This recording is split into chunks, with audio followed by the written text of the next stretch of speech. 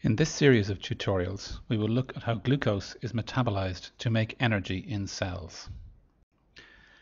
Let's start with a bit of basic chemistry and talk about covalent chemical bonds.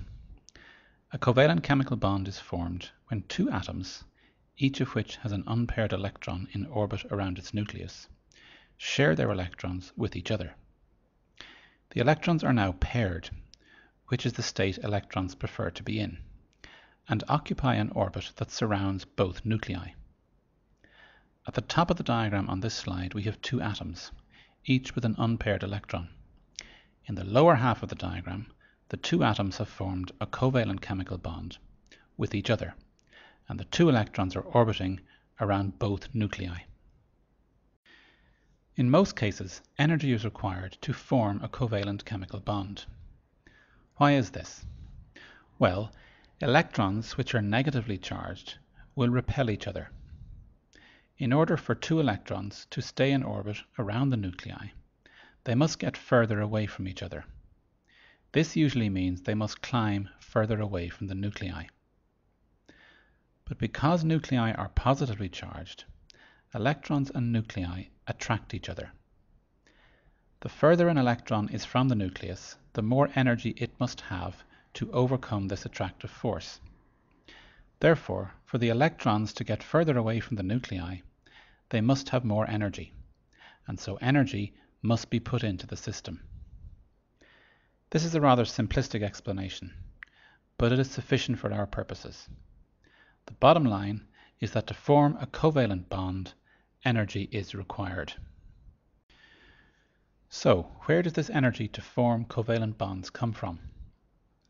Well, if it takes energy to form a covalent bond, it's reasonable to assume that breaking a covalent bond leads to a release of energy.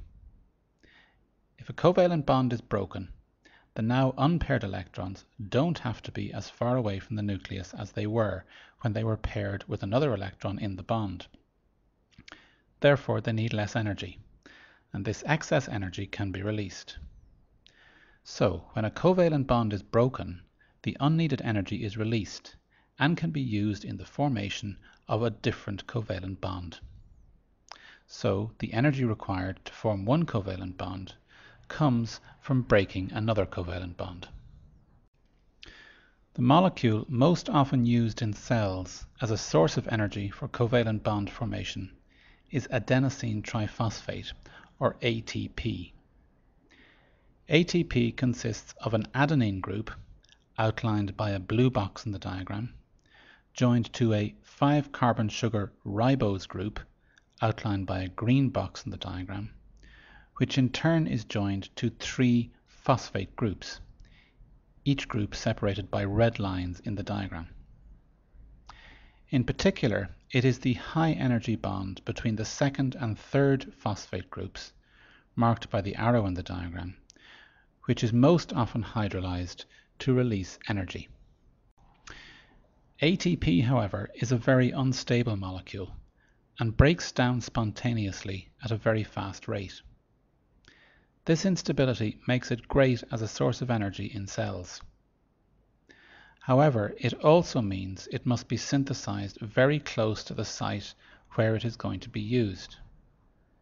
This means you can't just eat ATP, as it would all be broken down before it reached its site of action in the cells. This problem is overcome by synthesizing ATP inside cells only when it's required, using the energy contained in chemical bonds in certain more stable energy-rich molecules that we consume in our diet, such as the carbohydrates and fatty acids. Amino acids, which are the building blocks of proteins, can also be used to synthesize ATP in cells, usually when carbohydrates and fatty acids are scarce, for example during starvation. As an aside, ATP is not just important as a source of energy. It's a building block in the synthesis of DNA and a variety of other biologically important molecules, and it's also involved in controlling metabolic activity in cells in various ways. So ATP is a key molecule in biochemistry. In the tutorials that follow, we will look at the pathway by which energy is extracted from the chemical bonds in the carbohydrate molecule glucose to make ATP. At first glance, this is a long and convoluted pathway, but it can be divided into three major stages. The first stage is glycolysis.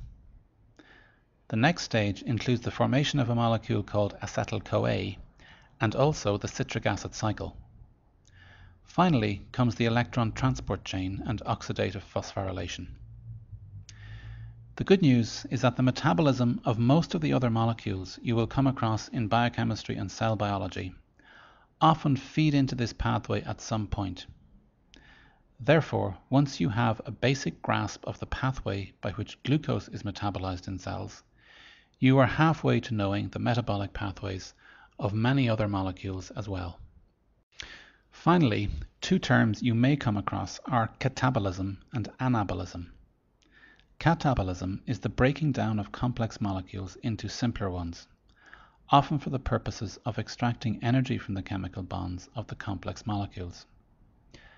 The pathway by which energy is extracted from the chemical bonds in the carbohydrate molecule glucose to make ATP, that we are going to look at in the tutorials that follow, are a good example of catabolism. Anabolism, on the other hand, is the building up of simple molecules and atoms into more complex ones. So, protein synthesis from amino acids is an example of anabolism. Anabolic steroids are so called because one of their major functions is to stimulate the synthesis of protein in muscle and so make the muscles big and strong. Now see how well you understand the material in this tutorial by taking the quiz.